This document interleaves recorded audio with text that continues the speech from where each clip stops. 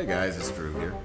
We got some more electrical work today at the Florida house here. So I want to show you, these lights are both on the same switch. And these are these fluorescent lights. Now, nowadays you should probably install an LED light like this or one that takes LED fluorescent tubes because they're much more efficient. They're not even fluorescent tubes, they're just LED tubes. So what I want to show you today is this light, as you can see, is like half lit, and then sometimes when you turn it on it won't light up at all. This one works. So that's not the light bulbs.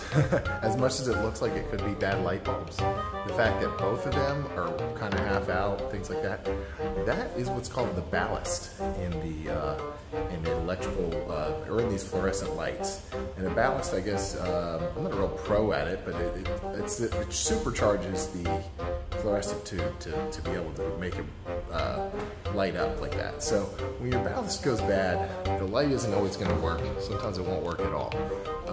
You can replace a ballast. They're anywhere from like $20 to $40. You can have an electrician do it. Of course, it's $100 for the electrician to do it. If you're going to have an electrician come out, you might as well have them put in a new light.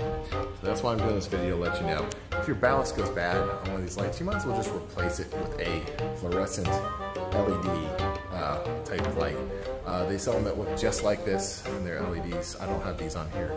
But I just want to let you know, so if you tried replacing your fluorescent tube light bulbs and nothing's happening, most likely it's the ballast in the light, which is something that needs to be completely replaced. Otherwise your light won't work at all. So I'll show you. I'm going to take this, go over here to the switch. Sometimes it'll jump start, sometimes it won't. So I'm going to flick the switch off, turn it back on. It's still dim, but sometimes when this light is on for a while, it'll actually turn on because it just gets enough power to power up the light bulb. So if you've got a fluorescent light bulb or fluorescent light and it's not lighting up all the time, it's not necessarily the light bulbs.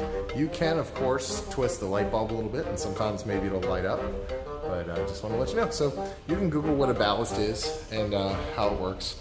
Like I said, it's usually cheaper. These fluorescent lights or the LED ones are anywhere from $80 to $100. And you know, they're much more energy efficient with LED light bulbs now. So, okay guys, well this is Drew's Quick Fixes and Hacks. This video is mostly for my subscribers, but if you found this, hit that subscribe button, and you know, I've got more great content coming. Like I said, we're at the Florida house today, and just, you know, kind of touching things up a little bit here. And so thanks for watching guys. Have a good one.